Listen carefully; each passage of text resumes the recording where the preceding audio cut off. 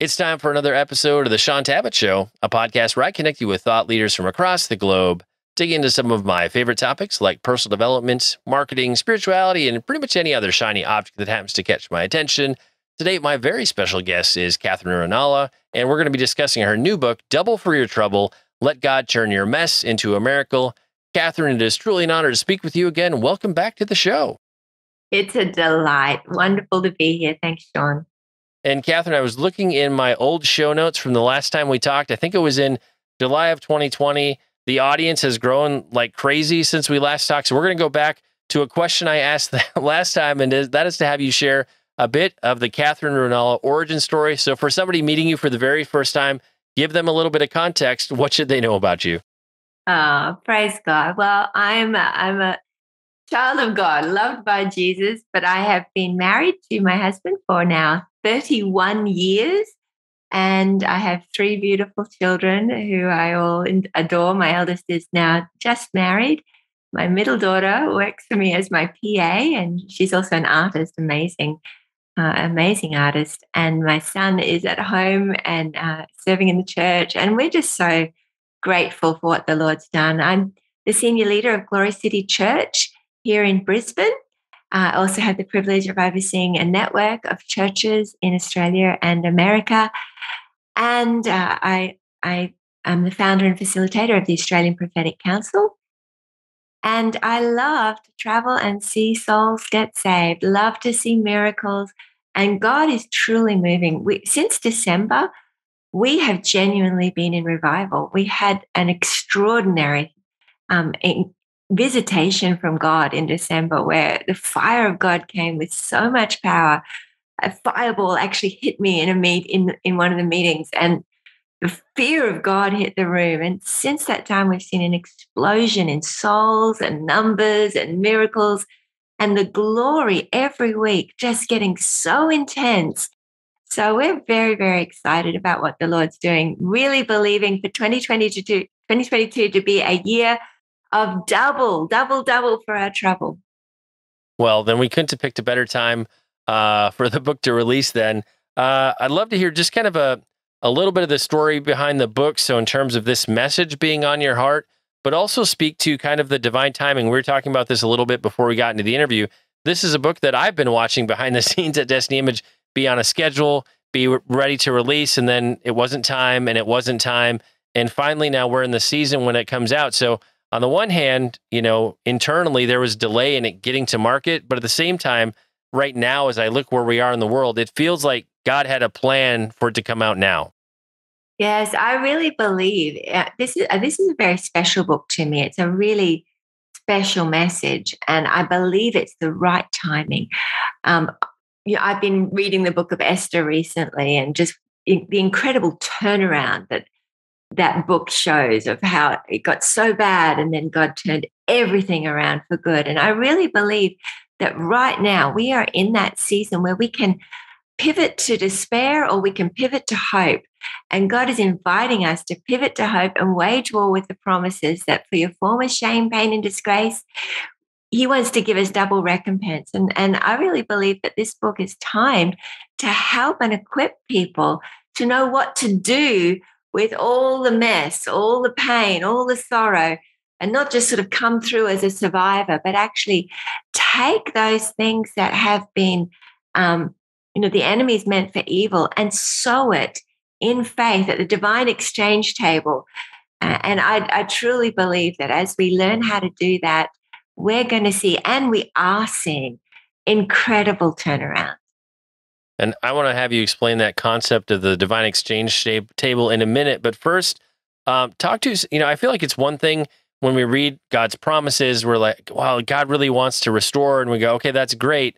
But like, what's that faith step? It's one thing to read and believe, but I feel like so often there's an action step of really praying and pressing in and pursuing those promises. So how do we go from reading and understanding to actually like stepping into those things, starting to manifest, starting to happen? I really believe that promises from God in the Word are invitations waiting for our response. And when we learn how, by faith, to go, okay, God, you said it, and then ask Him, what is it that we're to do next? Like Elisha, when he received the double portion mantle, he picked it up and he struck the water. And in this book, I really explain to people what those faith steps can look like to, yes, we've received everything pertaining to life and godliness, but what are we going to do with that in order to activate it? And I'm very much about activation and the practical, how we can practically put these promises to work by faith. And that's one of the things I really always want to help people get a hold of, because a lot of us who uh, uh, express our faith, are part of the charismatic church, we have dreams, people pray things over us, they speak words, and we write all these things in our journal, and we can treasure those and have them squirreled away in the drawer of our desk. But until we actually step out and move in faith and really take that step across the threshold to be like, I believe that God wants to move in this way. This is actually something that could happen. Like there's a transition that happens when we actually enter into that place of belief and that it's real and God does want to do that. But that it's different than just knowing or treasuring. There's an action step. And like I've had so many people talk about it at the end of their life. They're like, I had all these promises and these words, and I never quite saw them fulfilled. And when you ask, well, what did you like step out? What did you do? They'll be like, well, I didn't really do anything with them. And so if I can bring that across in any interview, I'm excited, because it's that faith action step where something gets activated and you start to step into it and move into it and it becomes a reality. But again, if we don't know that or realize that we need to take that action, we're leaving so much on the table. As faith without works is dead. And that's true. But we wage war with the prophetic words spoken over us. The Bible tells us. And so for me, when particularly with regard to double for your trouble, I've learned from a young age in ministry that I don't want to waste a drop of the tears, the pain. I've been through lots and lots of painful situations in my life, and I've watched as God has turned it around. I grew up and was an abuse victim and all sorts of things. And people can just sort of write you off and go, oh, that's terrible, she's a victim. Or you could use that victimhood to gain sympathy, to try and have some sort of identity. Or you can take the pain, you can take what the enemy meant for evil and sow it in faith. I remember when we first really stepped out in ministry, someone made a video about me that was just nasty. He didn't even know me, someone from America, never met me, but he made some video about how she seems like a nice lady, but she's a woman. And I was so upset. I'm like, Tom, there's a man saying these nasty things. He said, stop watching it. Let's sow it. And so we, by faith, both of us, we went, okay, we've been dishonored in the media. So we're going to sow this. We're going to bring it to the divine exchange table, just like foreign currency. If I had, currency from another country, I can't spend it in Australia unless I take it to a exchange place. And the exchange rate of heaven is you bring your pain, your shame, your ashes, and he gives you beauty instead of ashes. He gives you double recompense for your former pain, shame, and disgrace. So the exchange rate's incredible.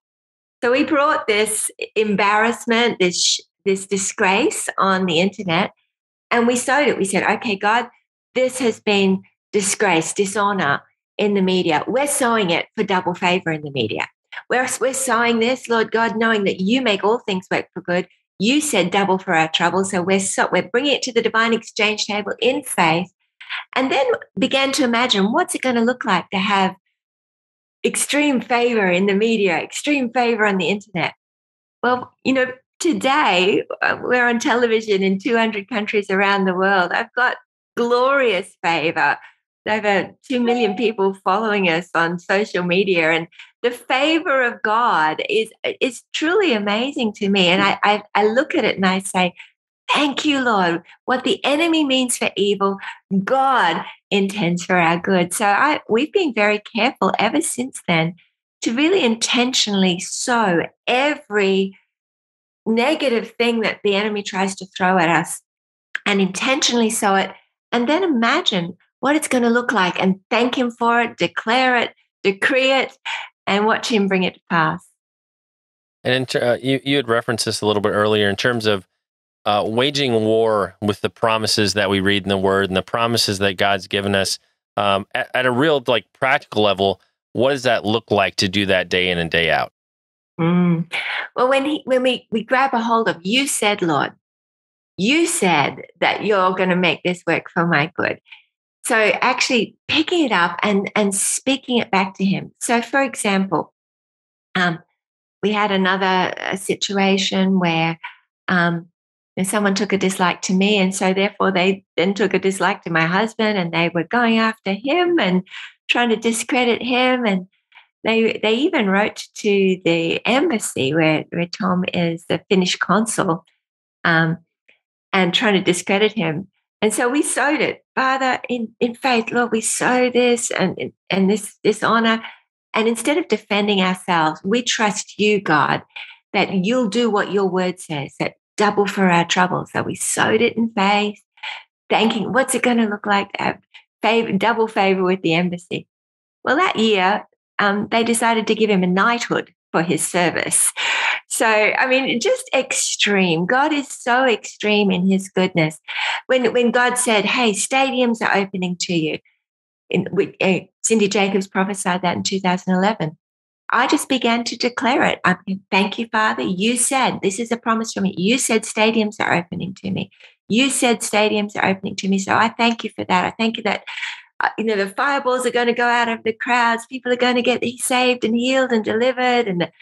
And I began to imagine it. I began to daydream what it's going to look like. I began to speak it out, calling those things that be not as though they are. Thank you, Lord. Stadiums are opening to me. And today they are, which is just incredible. And being invited to speak in the stadiums and watching the Lord do exactly what he promised to do. But that I do believe that when these words come, we are responsible to steward them, to receive it with faith. Blessed is she who has believed, for there will be a fulfillment of these things promised to her. But then also speaking it out, calling those things that be not as though they are, and then intentionally walking around in the dream, in your sanctified imagination, seeing it, because out of the abundance of your heart, the mouth will speak. You'll speak what you are seeing in faith. And I believe that as we do that, we're actioning and we're causing what is already being decreed in heaven to be established on earth as it is in heaven. We've been given the keys, so as we open our mouth, we get to release on earth what has already been decreed as the will of God through the prophetic. Well, before we got into the interview, you were both encouraging and challenging me to dream some God-sized dreams around some of the media work that I'm pursuing this year. And I feel like when we see some of those God-sized dreams actually take shape and manifest, in hindsight, we look back and we can have bigger faith for what's down the road. But for the person who's like we're afraid to take that step because, like, is God really that good? We want to question it because we've maybe never stepped into that, or, we're still carrying a burden of shame or something that's holding us down. How do, if we're at the early stages of beginning to dream those God-sized dreams, how do we move past those initial hindrances or things that kind of weigh us down? Because again, once you see some of that manifest, your faith grows along the journey. But starting out, how do we get past those initial roadblocks? Yeah, well, I mean, we can see that in the children of Israel when they were all given the same prophetic promise, unqualified prophetic promise that they'll come into the land flowing with milk and honey. But only two actually inherited that promise because only two had faith and patience. The others said, we're as grasshoppers in our own sight, and so we were in theirs. And so I think there has to be a mindset shift in our thinking. We need to start thinking like God thinks. We need to start by faith, believing that God is better than we feel like we deserve, receiving his grace by faith, and believing that he has made us righteous and clean, that we are forgiven, that as we've confessed our sins, he's faithful and just to forgive us, cleanse us from all unrighteousness. And therefore, our hearts don't condemn us. Whatever we ask, we can receive. Praise God, even if our hearts condemn us, he's greater than our hearts, it tells us in 1 John 3. But I believe it begins with us actually believing what he says about us so that we can then come into agreement to see his plans manifest. And I think the other thing is false humility can sometimes be a big roadblock as well. We think, oh, I don't want to be I don't want to be anyone thinking I'm thinking too much of myself. But the reality is, if you're a believer, it's no longer you who lives, but Christ who lives in you. And Christ in you is not dreaming of having a little life or surviving. Christ in you is dreaming of doing the things that he wants to do. His glory covering the earth as the water covers the sea. And so I believe as we lay down that discomfort or the fear of what are people going to think, and realize that reckon ourselves dead indeed to sin, alive to God in Christ, crucified with him, then we can say, Lord, show me the desires of your heart, what you want to do in and through me, and then help me to partner with you in faith to believe it, because it's not about us, it's about him. Well, I think sometimes staying in that place or operating from that place of false humility is an excuse for us to stay an orphan and just kind of we're not stepped in, we're refusing to step into that fullness of our sonship and daughtership. Because we're more comfortable as that orphan. But man, when we can lose that false humility and really step into the fullness of who we are designed to be, I feel like that's where the shackles come off, and we can really start to move forward. In terms of, you have a chapter on making room for God's glory. And I don't know how I want to say this, but in terms of like being willing to turn aside or go where we need to go, I feel like we can get on lots of good paths where good things are happening, but sometimes the path to where God is moving or wants us to move, it's not necessarily the path we're on, or we need to pause and wait and be patient. Because there's other pressures to keep going in a direction or keep pursuing something. How do we make room for God's glory to show up in the place we are and the place we're going? Because it isn't always the path we're on or what we're expecting. God wants to fill us as flexible wineskins. And that means being willing to say, what do you want to do? Holy Spirit, speak to me, show me. And when he drops God ideas, you can feel it. It's on the inside. Wow, I'm excited about this idea. It's a God idea. And that happens as we spend time with him and worship him and enjoy his presence. As you delight yourself in the Lord, he gives you the desires of your heart. That is, I believe, as you're delighting yourself in him, he'll drop these ideas wow, that's a God idea.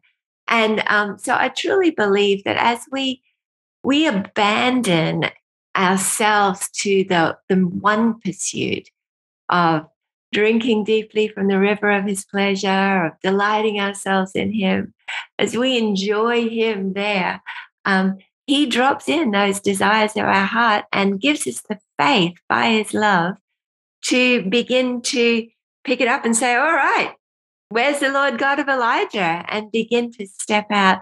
I believe that the children of God, the people of God, are about to arise and shine like never before in a holy boldness and a holy confidence, if they will avoid the distractions that the enemy is trying to wave at them, not get our eyes on, all the drama of the world around us, but if we will set our minds on things above, if we will give ourselves to Christ and him crucified and pursuing the joy of his presence, then I believe he's going to accelerate us in his plans and his purposes. And we really are at a pivot point right now where we have to make a choice. Will we have dove's eyes? And doves have no peripheral vision. They can only see what they're looking at. And the beloved keeps trying to tell the bride all the time in Song of Songs, beloved, you have dove's eyes. And we need to agree with God and say, yes, I've got dove's eyes. I only see what I'm looking at, and I'm going to look at him. I'm going to look at what he's saying and what he's doing. I'm going to declare what he's doing. I'm going to feed on what he's doing, because out of what I'm looking at is what my mouth will speak. And I want my life to be devoted to him. And as you do that, he'll accelerate you extraordinarily. So I think it's really important. It's almost a warning, I think, not to get swept away with all the drama that is available to get swept away with, but instead to look at him and see what he's doing. Yeah, it is very easy to get distracted by the news, social media, Mhm, mhm, entertainment. There's plenty of things to kind of move our dove's eyes, so to speak, somewhere else and kind of mhm. get off the path, off the vision that we're supposed to have. In terms of kind of the, if you want to say the reader's journey with the book, they spend the time, they get to that last page. Like, what's the takeaway? How do you hope you've impacted or shifted every person who encounters this message? Kind of that promise on the other side of their journey. What does that look like? I really believe that God's heart for us is to be um, aware of and partnering with Jesus, our Redeemer. He wants to redeem every area of our life, and we're not called to be victims. He's called us as overcomers. And I believe the overcoming life is a life of faith that trusts Him, that knows Him, that is intimately connected to Him, and that they would then, not waste a drop of suffering, but that they would recognize, yes, in this world we do have trouble. There is pain, there is suffering, but we can bring all of it to Him for His redemption, to cause Him to work it for good. Whatever that looks like, He has a plan to cause it to work for good. And I believe that as we partner in faith with this, the enemy is going to be annoyed that he ever messed with us because of the people who learn how to take what he meant for evil and by faith exchange it for the good that God has for them. And Catherine, before we wrap up, I'd love for you to take a few moments to pray for the audience, bless the audience, however you feel led. Mm. Father, I thank you for our former shame, pain, and disgrace. You delight to give us double for our trouble. Father, I thank you, Holy Spirit, that you're calling us, return to the stronghold, you prisoners of hope. But this day I will return double to you. Lord, I'm asking, Holy Spirit, that you would equip them, help them to recognize that there is hope. Lord, to make the choice to pivot to hope because there is no joy in despair. Lord, I'm asking, Spirit of God, that you would release hope in the hearts of every hearer right now, that you would help them to recognize, hey, I've got some foreign currency I can exchange in faith, that you would lead them and help them. Lord, that your name would be glorified. Father, I thank you that you know the plans you have for them, plans to prosper them, not to harm them, plans to give them hope and a future, plans to cause everything that the enemy has meant for their evil to turn around for their good. Lord, I bless them. Lord, I release an impartation for faith and freedom in the name of Jesus Christ. Amen. Amen. Amen. Thank you so much for that, Catherine. And for the listeners and viewers who'd like to connect with you, check out your ministry, TV show, all your books, all the things. Where do we discover you on the web? KatherineRuonala.com. They can find me there, Facebook, also Instagram or YouTube. Every week we are um, sharing the programs, also glorycitychurch.com.au, but KatherineRuonala.com or my Katherine Ruonala Facebook page, you'll discover lots and lots of content, lots and lots of teaching. And like we do with every episode, we'll make it easy. We'll have links to Catherine's websites, places you can buy the book, all the things. It'll be linked up and you can just click on through. It's time to bring this episode of the Sean Tabbitt Show to a close. Many thanks for being a part of my conversation with Katherine Ruonala. Once again, our book today was Double for Your Trouble. Let God Turn Your Mess into a Miracle. And Catherine, I want to say thank you so much for sharing with us today. It's been an honor and a pleasure to have you back on the show. It was so wonderful, Sean. Thank you very much.